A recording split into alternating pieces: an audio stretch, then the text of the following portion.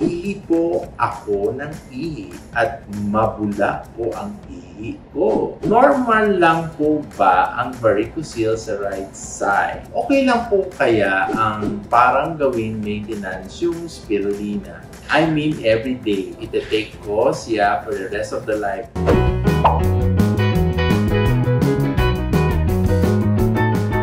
Hello and welcome to this channel. Ako po ang inyong friendly urologist na si Dr. Joseph Lee.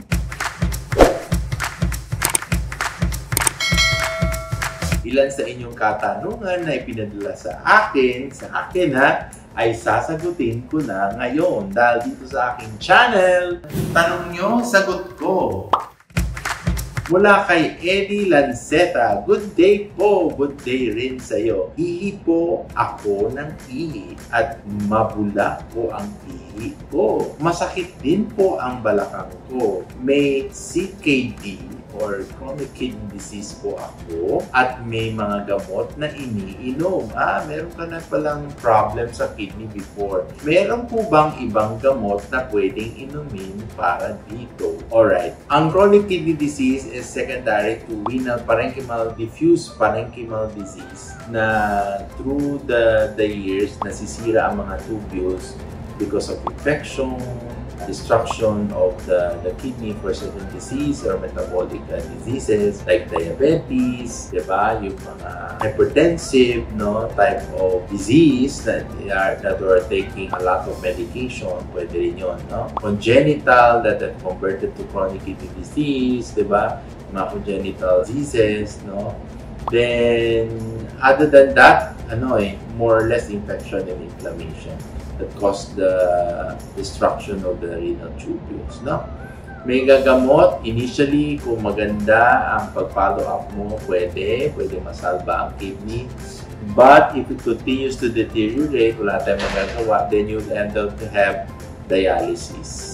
Nagbubulang ihi could be secondary to high concentration of the urine. It could be secondary to high pH because you have chronic kidney disease, so madalas makikita mo. Or it could be secondary to high protein concentration, diba, in the urine. So maraming pwedeng nating pag-isipan dyan. So anong dapat nating gawin? We can do a urinalysis or an ultrasound, okay?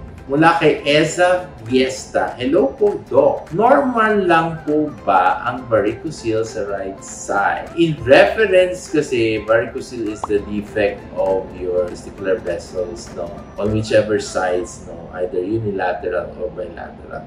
You have to correct it for fertility purpose because it can hamper spermatogenesis, So what we do is we just have to do a surgical intervention on the defective testicular vessels, Mula kay Med Tosnas. Doc, may question po ako. Okay lang po kaya ang parang gawing maintenance yung spirulina? Yes. I mean every day. Yes. Ite-take ko siya for the rest of the life. Mas okay yan because you protect the normal cells, improve your immune system, and likewise, you protect your body from invasion of bacteria and viral and even fungal infection.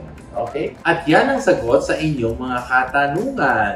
Huwag kalimutan mag-subscribe at i-click ang notification bell. Post your questions in the comment box below. Dahil dito sa aking channel, tanong nyo, sagot ko. Muli ako po ang inyong friendly urologist na si Dr. Joseph Lee, saying hello but never goodbye. Thank you for watching!